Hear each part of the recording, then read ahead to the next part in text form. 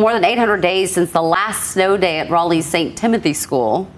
For snow lovers, that is way too long. The head of St. Timothy School declared Monday, May 13th, an official snow day. Oh, no. And to make sure that everyone got the message, he dressed up in his cap and his scarf for this afternoon's dismissal. You know, in another season, if we had too many snow days, we'd have to schedule school makeup days. And we thought, well, you know, maybe if we've had too many school days, we should schedule snow makeup days. And so that's what we did.